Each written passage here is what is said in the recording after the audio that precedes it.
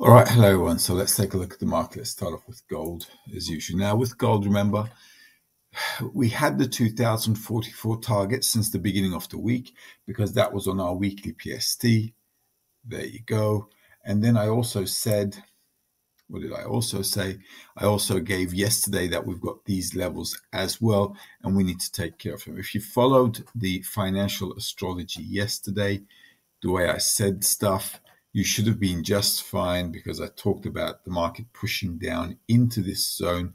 I said you have to manage this time period correctly, and this is why. And as you can see, that's the Astro hour and the market stabilizing around there. All right, so with gold, as you can see now, we've got targets higher, and also on the weekly, we've got a breakout. Okay, so this is turning out to be a pullback buy opportunity. All right, so if the market comes back down, closes some gap, it's either going to be here or slightly lower down here. All right, then we might, in essence, find ourselves going up again. If the market keeps going up without coming back down, then I suspect in the evening we should have a place where the market should want to sell off. All right. So if we keep pushing up, it should, if it keeps pushing up, it'll go up until like sideways or up. It'll start mucking around here somewhere or slightly higher until 4 o'clock, that 4 p.m. period, my time, which is going to be 9 a.m. New York. Right. And then you need to look out for 5 to 6 p.m. my time, because that's the time I think, whatever is going to happen is going to happen. If it's going to be at the top somewhere, it's going to find some opportunity to reverse. If it's down here somewhere, then it's going to have an opportunity to go up. So looking at that 9 o'clock New York time period, that's the opening, which is 4 p.m. my time, 4 to 4:20, and also from 5 p.m. to 6 p.m. my time. So it's going to be like 10 to 11 is important, all right, for anything you're trading. That's that. So because it's breaking up to the outside, we might just hit a few stuff and then pull back, all right? Now, as you can see here, I just want to demonstrate. This is the high, okay, that the market did, all right? Now, Fridays I don't work usually, but I did take a trade. I'll share that with you in a minute. If the market goes up and closes lower than this again, then we'll know this is just stop sweeping. And next week we'll look to short, but we'll see how things pan out. But we don't want to be buying until we come back down again, all right? So it's going to be important to see where the market holds today. And also, pulling back into this 2037 is not a bad idea. The market, should come back down into this zone. So, having a sell opportunity down is not a bad idea. Okay. And the first Astro hour is here today. And this is not a bad spot either, to be honest with you. All right. It's not a bad spot either. Okay. So the market from here might come back down into the opening or down here and so on. All right. A bit choppy around here until 8 o'clock my time. But, in any case, this is a zone where the market might want to retrace before going back up, or just might come for a retracement and, retrace, go back side again, like here, right? Just going sideways, sideways, sideways, because they'll want to close this sooner or later. Euro dollar, this is on the daily. Now, yesterday I said you could sell from the tops. And if you did that, you should have been just perfect, because this was the zone we marked in yesterday. All right, this was the zone. This was the hour. If you sold down here, you should have been just fine. And those were the targets. Now, this is again good to sell. You can see the market coming up. One little zone I'm going to change now, and it's there. The reason for that is because we've got the gap. Okay, so now this becomes for us a zone. If in New York, if we get back up into this zone, then selling is okay. Why? Because that's an impulse wave here. Having an A, B, C up and then selling off is not a bad idea. So if you can match that, that'll be fine. If it doesn't go up and it keeps pushing down, you can look for an opportunity to push into lower levels, which is 44, which is 1.079190. So 0790 is there. All right, so this is already up a little bit, as you can see. Okay, because it's the daily, it will change. All right, the daily will give us new daily levels as the market's changing. The weekly will give us a fixed level, 42 down there all the way at 1.0710. Let's take a look at the SP 500.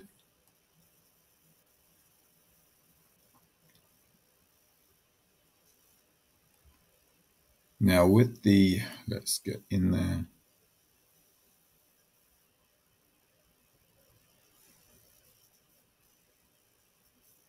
Come on. Right here. Okay, this is the SP 500. This is a 5-minute chart. Let's get on to a 15-minute. I just took an entry here. This is why I was on a 5-minute chart. As you can see, it's a tight stop loss. The first target will cover the trade. There are 2 positions open, and the second one should take us all the way down there if it works out. Why did I take this trade? Like I said, astrologically, this was a good hour, in my opinion, which should, give us a bit of a retracement. And that bit of a retracement should at least cover the stop loss. And if it does, then keeps moving, that should come down. Now, with yesterday, as you can see, the market, I also sold yesterday here, actually. Same kind of time setup, as you can see. Okay, the market pushed up. I took some profit here. Here, I didn't muck around with the market at all. Actually, I was out pretty much all afternoon yesterday, and I only took the SP 500 yesterday down, got out, and that was it. So by the time I got home, this was already done when I picked up Al from school and took a look at it. So no big deal. All right, market goes up, pulls back, and is going back up again. Now, New York sold off, and then they bought again. And then this was a target, remember, that 5,106, which is right there. Okay. Now, as you can see, the market is breaking upwards, which is fine. So there are 2 things that can happen here. We're either going to break out and I'm going to get stopped out with a small stop loss, or the market's going to come back and then go back up in order to buy and go back up and break out again. Okay. Now, this is a zone on the daily, because on the weekly, we've got room to go up. The market's still going up. Okay, no problem. Is it okay to sell under those circumstances? Well, if the hour is right, you can. Okay. Let's just do this template monthly. Here we go. That's better. All right. So that's how it is. That daily is breaking out on the PST. So on a pullback, you want to be looking to go long. Okay. So me taking a short trade here is simply because of 2 reasons. Yesterday, New York sold from there. Okay. And today it's an astro hour. So it's a resistance level plus the hour is right. I should at least get my stop covered. And then if the market wants to pull back into New York to buy again, that's also good. Now, if you go to your 1-hour chart, okay, this is what you'll have. Okay. The market's already done that. So what you might want to see is the market coming back into the daily pivot before it does any buying. As you can see, there's no gap here. They've closed it nice and easy.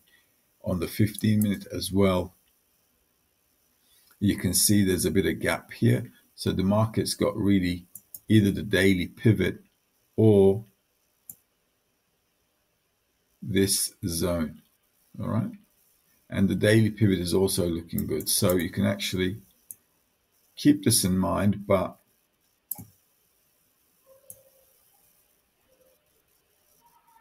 this will be your zone. All right. So the market should give us a bit of a pullback if they want to buy in again and so on. we'll see how that pans out. Okay, but be careful, like I said, because there's a breach out and we don't want to stand in front of a PST breakout. Okay, so this is why I traded a small lot at an Astro hour for the retracement. Other than that, would not do that at all. Let's take a look at Dow Jones, NASDAQ, and Bitcoin and see how they're going to pan out. Now, with the indices, as you know, they all move together, which is fine and crystal. So no surprises there. And let's see. All right, so this is NASDAQ. All right, with NASDAQ as well, remember we had that 73 level, 18,064. As you can see, the market pretty much made that level. And you see how the sell-off came in New York? It was a PST level on the weekly. Okay, and this is why these PST levels are so important. 73, 18,064. So that is like, okay, so that's one target. And on the daily, you can see we had that level 64, which is 18,104. Okay, that 140 is up there. So we can put that on actually for today. Yesterday was a bit far out. But this is your 18,140. All right. And those are your, and that's your 18,064 50 zone yesterday. So seeing targets made really makes me happy. It just shows us how correct our targeting is as well. And to confirm that every day is like really, it's just like really precious actually. Okay, so let's take a look. So with this as well, let me just refresh this. All right, so this is looking like a 3-tap, but we'll see how things pan out. Now, as you can see, we haven't really got a breach here, so the market might go up still a little bit more, and then we've got room to pull back. Now, do I want to stand in front of it? Not particularly. All right, not particularly. I don't want to stand in front of this at all. So the only thing you can do, why? Because it's an impulse wave. That's a flag breakout. Okay, so the market does want to go up, and we should honor that as well. So a little bit of a retracement in New York at the hours that I mentioned might make this a good opportunity to get in. So in New York, if we're like dipping down, then pushing up may not be a bad idea at those Astro hours. Like I said, at 5 p.m., 6 p.m. my time, or at 4 to 4:20 my time. So looking for a buy setup around there. These zones might be the way to go. Okay, especially this zone is looking like okay. The same kind of thing, I guess, will be with Dow Jones as well. As you can see, Dow Jones, we're in that zone. As you can see, Dow Jones is like, hasn't really done much compared to the others. But look at that. Look how beautiful that is. Right on the target. So this is nice to see. And this is why I love the PST indicator. It's just giving us targets. I don't know where I got those from, but must have gotten it from somewhere if I drew those on. Okay, so probably this. Okay, so I might have done that manually. All right, so if you learned technical analysis from me, you would have gotten those as well. Nice setup. As you can see, that'll probably be an Astro hour, won't it? 4:30 is 5:30 my time. So, and then we had 6:30 my time is going to be 5:30 here. This was an Astro hour here. Okay, that was a Astro hour. 5:15 to 5:30. That's your 5:15 to 5:30. And obviously the Astro hour was here. 3:15, which is going to be 2:15, is going to be 2:15 is right there. Okay, so from 2:15 to 2:30 or 2:45, that's their market going up right into there and then mucking around here, as you can see. Same with this, I guess a little bit of a retracement is in order, but you see they're selling off right at the top is actually a sign that this might keep pushing down. So this is like an impulse wave. going up, and then we might push down again. All right, so a bit more care is needed here. The market is still going up. Okay, so if you want to buy 55.33 at an astro hour, that's 38,860. It's not a bad idea. Okay, 38,860 is here, right? So at an astro hour, if you like want to buy the low to go up and so on, it's okay to do so. Just do stuff with proper money management, because on the weekly we're right at the tops there, right? So this is like a sell zone for me, not a buy zone.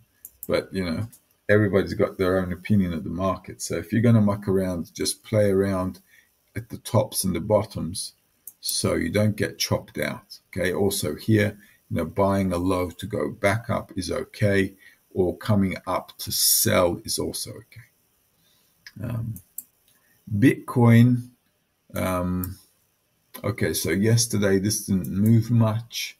As you can see, not a lot of movement there. This is the 1 hour chart. So that's yesterday, and this is today.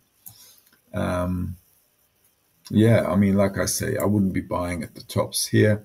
This is probably going to be a sell zone, and I think it's obvious to everyone this is a sell zone. So I wouldn't be buying here. If you want to sell, you can sell with an opportunity here. Like I always say, it should come back into the 30s zone. All right, so we should come back into this zone, and even, let me tell you this as well, even back into this zone here, as you can see. All right, so it's doable because of the zone here, plus a little bit of a zone right in here. Okay, so that's still doable. And you know me, I don't like to buy expensive, but I don't do Bitcoin. But if you guys are doing Bitcoin, this is a sell zone. This was also a sell zone. Remember, I warned you, and the sells came in here. Okay, and then this now. So selling should come in. It should cover this gap. It should close this gap. It should close these gaps, and then so on. The market might still hang around here. Okay, but I wouldn't be buying here. If it breaks out, would I buy? No, I still wouldn't buy if it broke out, because all-time market highs mean we're going to come back. Okay, so if the market makes an all-time high, it's going to retrace. Look what happened here. All-time highs, boom. All-time highs, boom. All-time highs. What do you think is going to happen?